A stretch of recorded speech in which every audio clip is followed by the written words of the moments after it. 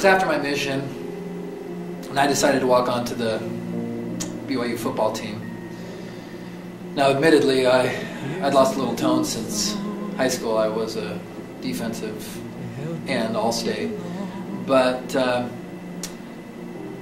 vividly recall Lavell cutting me from the team. I'm sure he remembers this as well. But he was so good about it. He pulled me aside, and his words are still ringing in my ears when he said, "Son, you don't have a chance as a football player, but why don't you try something like seminary teaching?" Stars. Lavell has had such a great influence. I mean, I think he have a great influence on anyone that's played for him for 4 years.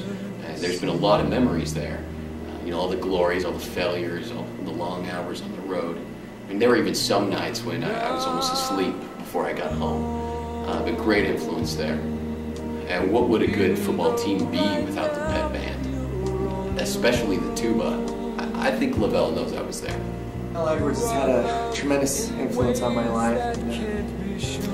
You know, I remember as a young man I vowed that I'd name my first child after Lavell. And she's a beauty.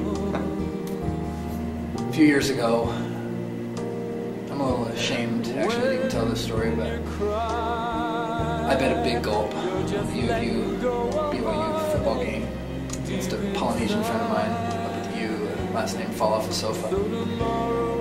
And Lavell came through for me. And I just want to thank him. I think that I've tried to apply those principles that Lavell has taught me and, you know, apply them into my life. For example, I'm working with the youth, the teachers, the deacons. I'm trying to rally them all together into one group, as I've seen Lavell do before. You know, call a few shots, make a few critical decisions, and I think it's coming together. I think we're all unified in this, and this roadshow is going to be unforgettable. You know, I feel like I can identify with Lavell on a different level than others because I myself have a great deal of coaching experience. You know, I've tried to do everything I could to emulate his style of play. I wore my hat like he wears his. I've adopted the sideline game stance, as I like to call it.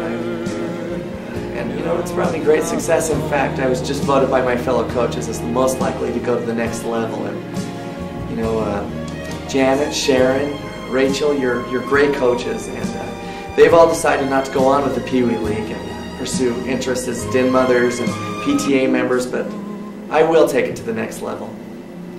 I will for Lavell. I'm sorry. When you're feeling, I love you. though it's not. I think of all the BYU games that I've seen, the ones that I've enjoyed the most have been those that Lavell has coached. And you can see his great influence, the effect he's had on everyone, especially his athletes, which in turn have had an effect on a lot of people. Take, for example, and that Danny Ainge. I mean, he's an anchor for TNT.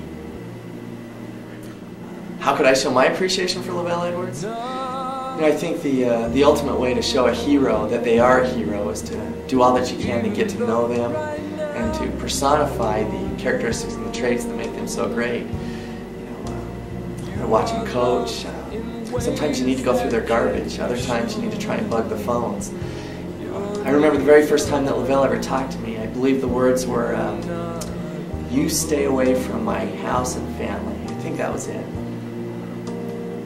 I'd love to have a reunion one day with Lavell, but restraining order prohibits that. But you know, nonetheless, I watched Channel 11 and I live.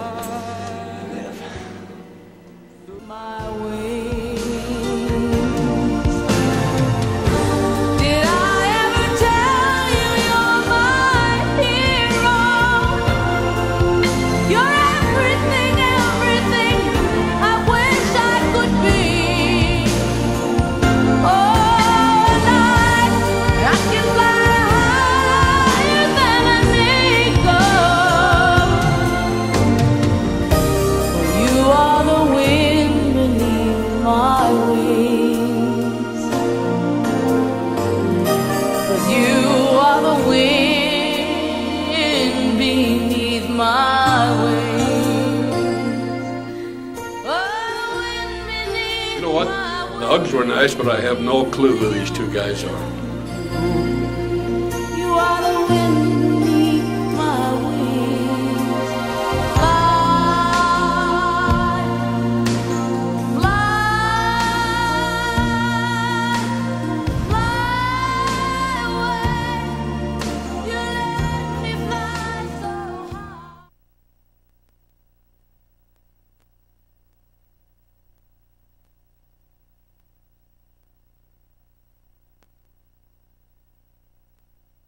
Lavell Edwards, Lavell Edwards, Lavell Edwards, Lavell Edwards, the greatest football coach. Lavell Edwards, Lavell Edwards, Lavell Edwards, Lavell Edwards, Ronald Wright can't approach. You fans eternally have hated him.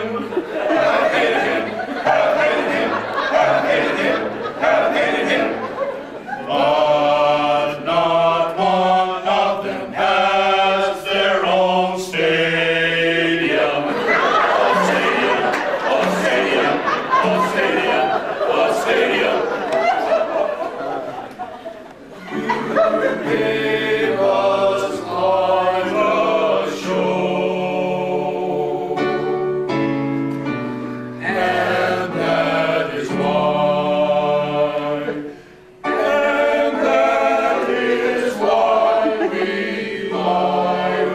Much more than Joe Paterno.